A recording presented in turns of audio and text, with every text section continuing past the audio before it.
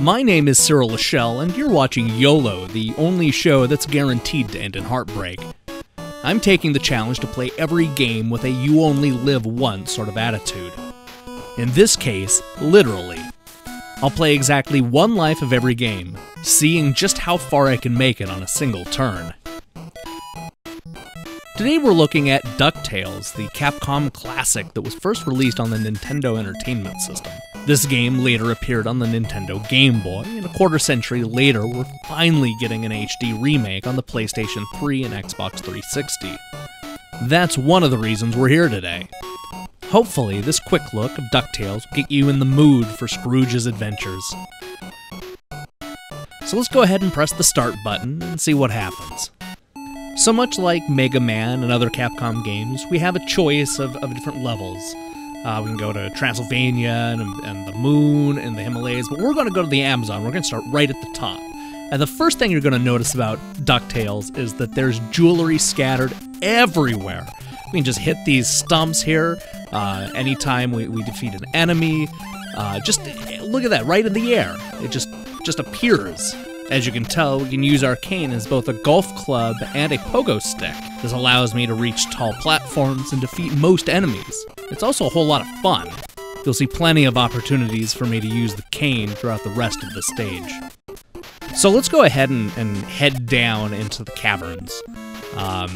Like I said, there are a lot of secret areas, and this is going to be the first major hidden area. As you can see, we can actually walk above the level, which will give us a few more treasure chests to find. Now, I've played this game a whole bunch, not recently, but I know where a lot of the secrets are, and so you'll see a few hidden areas, so spoiler alert if you're wanting to go into the new game cold, or what have you. Now that we've found all of the hidden stuff in this area, let's head back and make our way towards the boss. Now, you may remember that DuckTales originally aired from September 18th, 1987 all the way to November 28th, 1990. Alright, so here's some fun pogo action. We actually have to be a little careful here in going past these spikes. But if we time it correct, well, not like that. Alright, so now that we're past that, we can get past the spider here and move back up. Now, here we have the perfect opportunity to use our cane as a golf club and defeat an enemy. Now, as you can see, we could actually keep going back the way we came. There are a couple of different paths through this level, but we're just going to keep going up and grab this jewel and just keep going. Get past these huge flies. Or we can head over here and grab some ice cream. Well, that's no good. Anyway, like a lot of Capcom games from this, from the late 80s, you're gonna find that there are all of these floating platforms that we have to be careful about, but these aren't too hard. Now here's our first cameo appearance. Here we have Lunchpad McQuack, who we're gonna see a few more times as we play through this first level. Dodge this and get past that. Oh, I hate these. Now, the original series ran for 100 episodes. Oh, there's Lunchpad again. Alright, so we'll go up and see what he has to say. He wants to take us back to Duckburg, but I don't want to go. I want to keep going and defeat this level once and for all. So here's another secret spot. Did you know that Alan Young was the man who originally voiced Scrooge McDuck? And while you may not immediately remember that name, I bet you've at least seen him before. A younger Alan played the role of Wilbur Post on the 1960s sitcom Mr. Ed. Alright, now that we're past the big boulder there, we can actually use this to find a secret hidden area. Just like before, there are a bunch of ways through the level. This should take us right to the boss. Let's clear all that up. And, yeah, it should take us right to the boss. Alright. So here we have an Incan Sentinel. This is probably the easiest of all the bosses, but this is the first level, so... You know, the secret to this game is that it's actually a lot of fun to use the pogo stick, which is one of the reasons why so many people are going to have a good time when this comes back. It's a fun little mechanic that they could further exploit if they decide to make sequels going forward.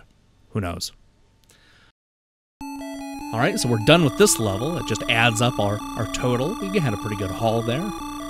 Most people never see it, but DuckTales actually has a bad ending if Scrooge ends up bankrupt at the end of the game. Given all the valuables lying around, that's really tough to pull off.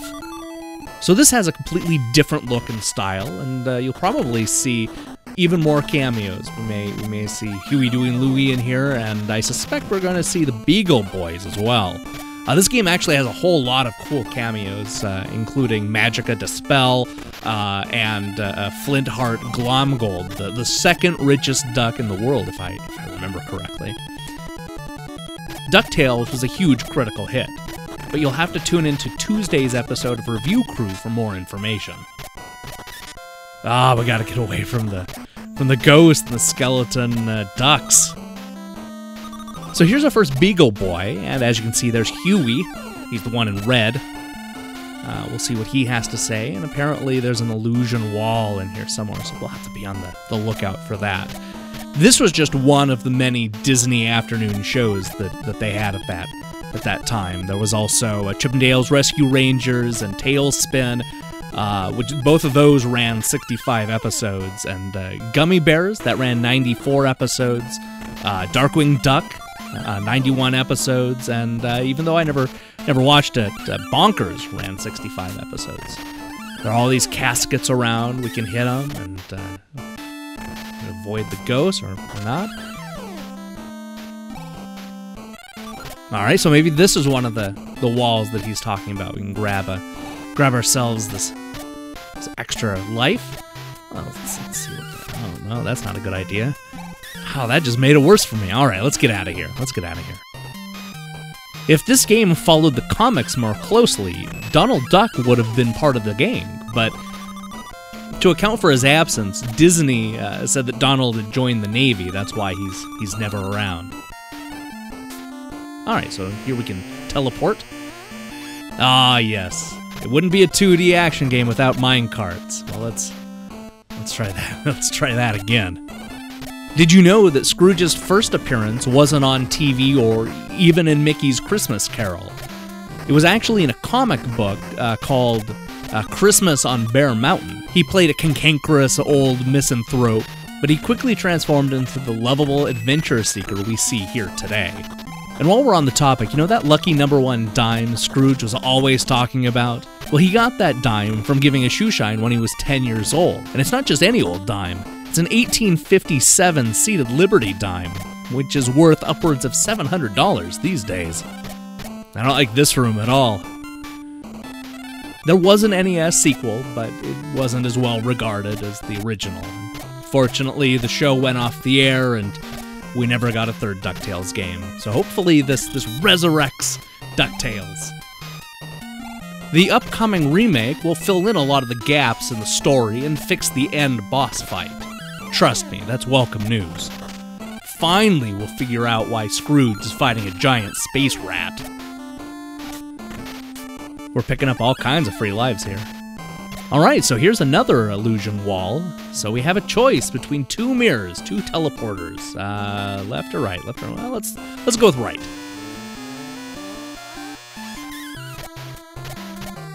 And as we dodge the ghosts here, we should get right to, oh, let's not forget about those.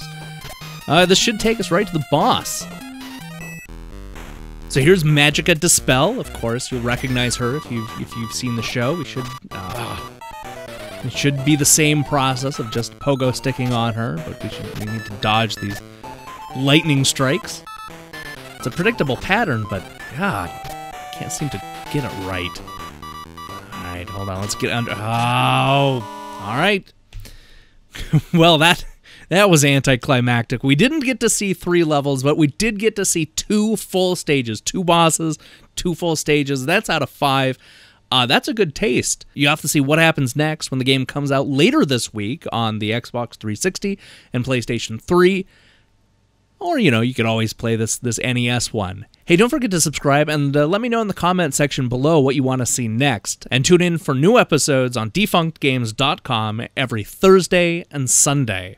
See you next time on YOLO.